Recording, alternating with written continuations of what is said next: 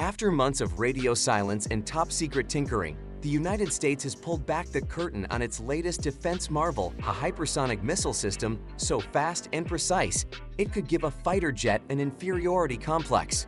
Recently tested in the vast waters of the Pacific Ocean, this cutting-edge system has not only stunned the global defense community, but also sent a rather loud and clear message to geopolitical rivals. We see you, and we can hit you before you blink. Russia has certainly tuned in.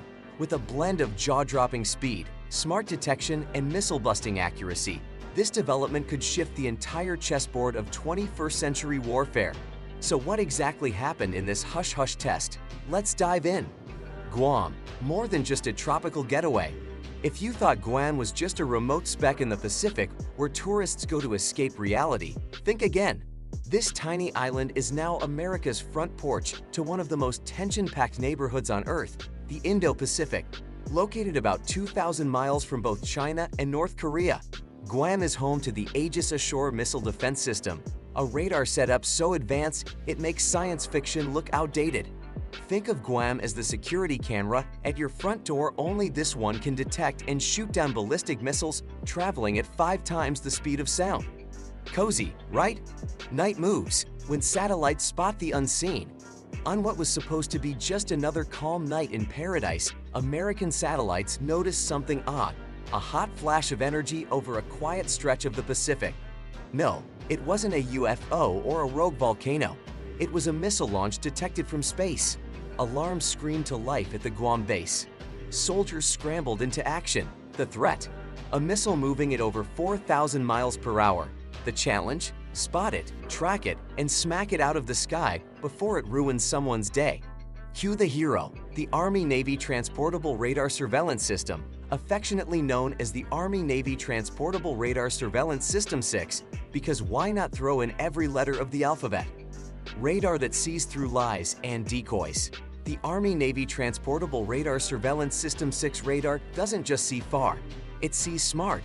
This towering behemoth with scanning panels the size of apartment buildings can detect objects over 1,000 miles away.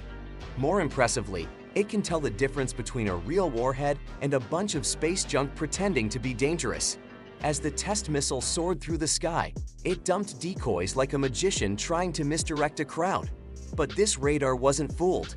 It locked onto the actual threat like a bloodhound with a PhD in physics, giving America's interceptors the targeting data they needed to make the kill. The hit that didn't explode. Most people think you need an explosion to take down a missile. Not anymore. During the test, U.S. forces launched a Standard Missile 3 Block 2A interceptor, which mid-flight released a smaller kinetic kill vehicle. That mini missile didn't explode, it simply smashed into the incoming target at nearly 10,000 miles per hour, obliterating it on impact. It was like throwing a rock so fast that it shatters a speeding bullet.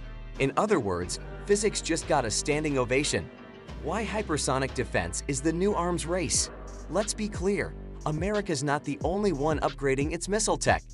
North Korea recently boasted about its Hwasong-16B missile, claiming it can hit speeds of Mach 12 and uses solid fuel for quicker launches. While experts aren't exactly sold on its full capabilities, the progress is undeniable, especially with a little behind-the-scenes help from Russia.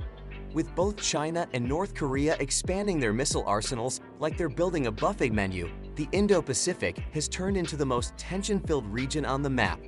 That's why missile defense isn't just necessary, it's mandatory. Guam, Fortress of the Pacific. Guam's transformation into a military fortress began over a decade ago. In 2013, the Patriot missile system set up shop. Then came Terminal High Altitude Area Defense, designed to intercept ballistic missiles during their screaming fast final descent. But in 2024, the Navy kicked things up a notch by installing Aegis Ashore, a system once limited to ships, now supercharged on land. Unlike ship-based radars, which are constrained by size and power, the land-based version enjoys all the perks: giant radar panels, stable platforms, and unlimited electricity. It's like upgrading from a compact laptop to a full-blown supercomputer. The Navy's high-tech shield. The U.S. Navy isn't just sailing the high seas, it's patrolling with some of the most advanced tech the ocean has ever seen. Right now, there are 83 Aegis-equipped warships cruising around, including 74 Arleigh-Burke-class destroyers and 9 Ticonderoga-class cruisers. Out of these, 53 vessels are tricked out for ballistic missile defense. Basically, they're like floating missile magnets with a PhD in nope, not today. These ships are strategically placed across the Pacific, with a strong presence near Japan, South Korea, and Guam. They are like the neighborhood watch of the ocean, except instead of binoculars, they've got SPY-6 radars and standard missiles that can take out threats at incredible speeds. Oh, and did we mention each ship can carry up to 96 missiles? That's nearly 500 ready-to-launch interceptors when just 5 ships team up. A floating fireworks display? Not quite. These aren't your granddad's bottle rockets, they're sleek, fast, and designed to smack enemy threats out of the sky faster than you can say, "Missile incoming." And yes, they also have onboard recreation, so between defending democracy and maintaining regional stability, there's always time for a little karaoke. Just don't expect them to go easy on highway to the danger zone. Bombers in the sky, just passing by. Now, if you think all the action's happening at sea, think again. High above the Pacific, the Andersen Air Force Base in Guam is quietly flexing with some of the most iconic bombers in the sky.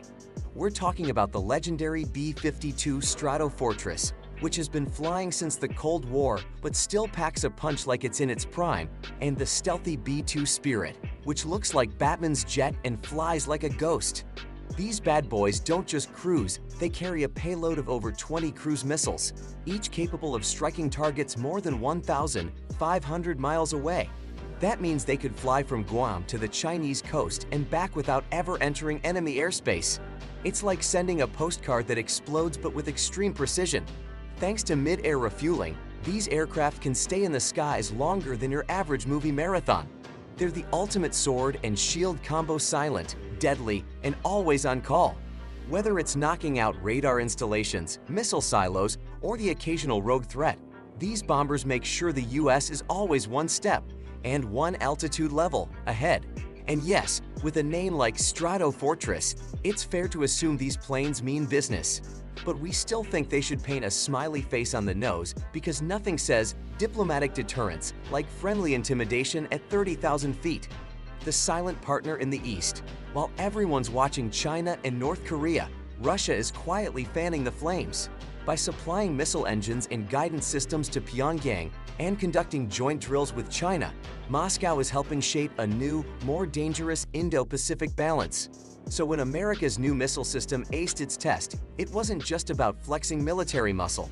It was a global signal. The United States is still very much in the game, and it just added cheat codes.